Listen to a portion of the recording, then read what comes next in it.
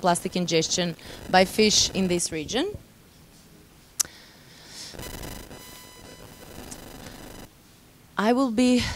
First, I'll give you a couple of words of just a general overview, then the results of my study, and finish with a couple of words on history and management.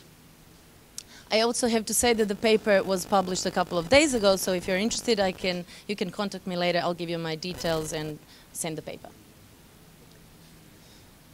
So in the 1960s and 70s, when the first time man-made objects, persistent and solid, were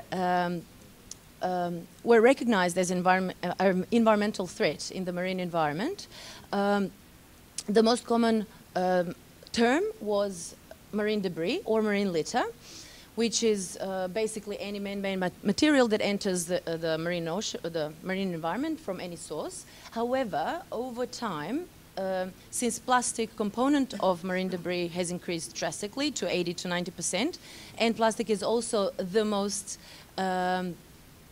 harmful component of marine debris, we gradually narrow down to plastic debris or plastic pollution. So what are the main sources? They can be divided into land-based sources and marine-based sources, and we estimated that 80% of debris globally comes from land-based sources such as littering, beach and street littering, various industries, improper waste management, discharge, stormwater discharges, and other intentionally or unintentionally released litter, as well as natural disasters, while the marine-based are related to shipping, fishing, and offshore drilling, and as well natural disasters. The most common impacts of plastic pollution are plastic ingestion and entanglement. The plastic ingestion causes physical impacts such as blockage or rupture of the digestive system, which blockage can further lead to false sense of satiation and starvation and finally death. We know that there are many seabird and marine turtle species that are heavily affected by this, by plastic ingestion. However, more recently, concerns have been raised about microplastics, which are tiny plastics, plastic particles smaller than 5 or 1 millimeter, depending on authors, different authors, and they can be primary or secondary. Primary microplastics are the ones that are produced to be so small, such as plastic abrasives used for polishing, or about microbeads, which are used in cosmetics, and plastic noodles, which are basically raw material for producing other plastic products. And secondary microplastics are the ones that are mechanically degraded from larger objects into smaller particles, and there is a variety of ways that they form, so I'm not going to go deep into that. There is another concern when it comes to plastic ingestion, which is chemical. During manufacturing of plastics, there are chemicals added into the structure of plastics, which can leach out, or when the plastics spend time in the ocean, they can attach chemicals that are already present in the ocean onto their surfaces. So when the animal eats a piece of plastic, the chemicals detach from the surface or leach out of the plastic into the animal tissue and accumulate there. These chemicals are also called persistent organic pollutants or endocrine disruptors, which means that they affect the hormonal system of an animal. So the main reason why I chose the topic is because in the South Pacific region, at the time when I was starting, there was very little information on plastic ingestion by fish, which are also in the Pacific Islands very important food source. So now a couple of words about the study.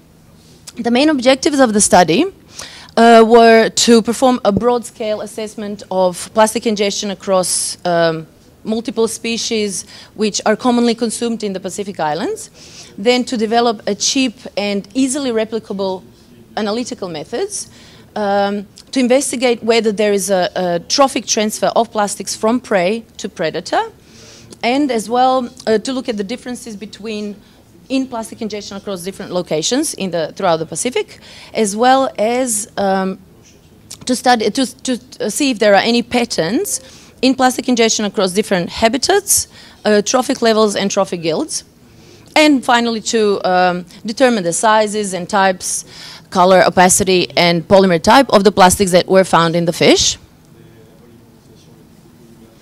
So the samples were collected during the 2015 and 16, and from 4 locations: Auckland, Samoa, Tahiti, and Rapa Nui. And of course, you can guess, my favorite one was Tahiti. And this is what I looked like the whole time. I was just super happy. I absolutely loved it. This is me on the boat collecting samples with fishermen and loving it, absolutely. So we collected 34 species altogether from the 4 locations, with the sample size 10 or less than, or over 10 of fish per species from different habitats and different trophic yields. The analytical method included several steps. Basically, it was scraping out the gut content and checking visually for larger plastic particles. Then the gut content was added into 15% hydrogen peroxide to allow the organic portion to dissolve. And then the liquid with the remaining undissolved residue was filtered, vacuum filtered, on a set of three filters. You'll see here, to allow the size separation of the particles, which makes the microscopic analysis easier. So the filters were then later examined under the microscope, and the extracted particles were further chemically analyzed to see what the polymer types were. So we found that 33 out of 34 species contained plastic. Only 1 species from New Zealand didn't, garfish, didn't eat plastic.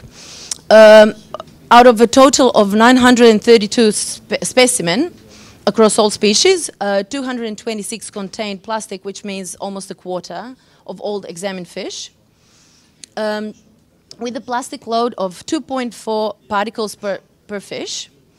We also confirmed that secondary ingestion or trophic transfer of plastics from prey to predator exists and actually occurs truly in the environment, because this was only prior to this study shown experimentally, demonstrated experimentally that it happens in the lab, but this is the first time that we show that it actually happens in the environment. So what we did was we had 10 carnivorous species, and all the prey that was not dissolved, that was not digested, we looked at their gut content and found plastic in 10 out of 57 examined fish. The maximum ingestion rates were 70% in New Zealand parore and yellowfin tuna from Easter Island. And we also found what I still believe is the world record of plastic ingestion by a single fish, which was 104 pieces of plastic in one Pacific chub from Easter Island. And most plastics were microplastics smaller than 5 millimeters. We found something interesting, which we expected, but it was really cool to see that we actually got the results. So we looked at the differences in ingestion rates across the 4 locations, of which Rapa Nui is situated.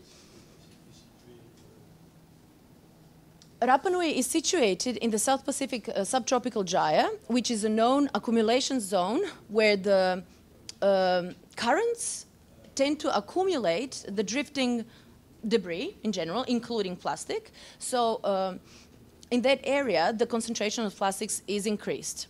And at the same time, that's the same area in which the concentration of chlorophyll, which indicates primary production, is also lowered. So it means that at the same time, these 2 factors come simultaneously to cause significantly increased plastic ingestion in the subtropical gyre area. We also found that benthopelagic fish ingested significantly more plastic than the fish that live in the pelagic zone or the benthic fish. However, we didn't find any difference between the fish that live in the coastal zone as opposed to the fish that live offshore. Regarding the trophy gills, we found that benthic predators eat significantly less plastics than omnivores. However, I believe this was a bias because the omnivorous group contains only 2 species pulled together, of which one was from Tahiti and ingested a lot of plastic. 49% of fish had plastic, while the benthic predators had very low showed a low plastic ingestion, because when we tested our methods,